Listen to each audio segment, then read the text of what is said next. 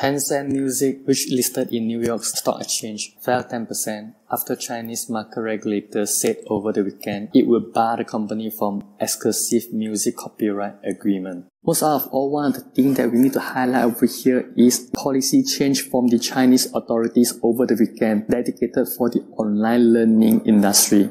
TAL, GSX, and New Oriental Education, which of them listed in New York Stock Exchange, fell by 23%, and 24% respectively.